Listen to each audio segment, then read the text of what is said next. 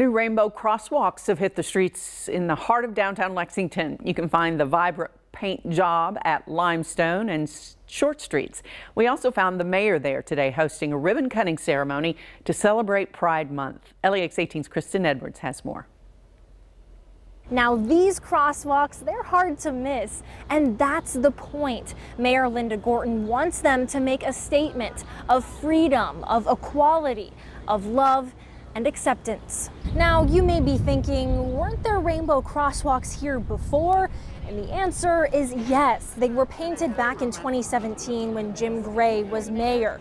But just this week, the streets were resurfaced. So that meant the crosswalks had to come up too.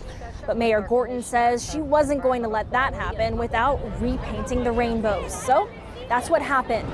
3, 2, 1. Jim Gray was also at the ribbon cutting today, and he says he's glad to see them repainted and better than before. They represent belonging. These crosswalks represent pride and how proud we are of our city, a welcoming and inclusive city. During the press conference, a city official says they hope to keep this momentum going beyond Pride Month. They invite all to Lexington's Pride Festival coming up this September. In Lexington, Kristen Edwards, LEX 18 News.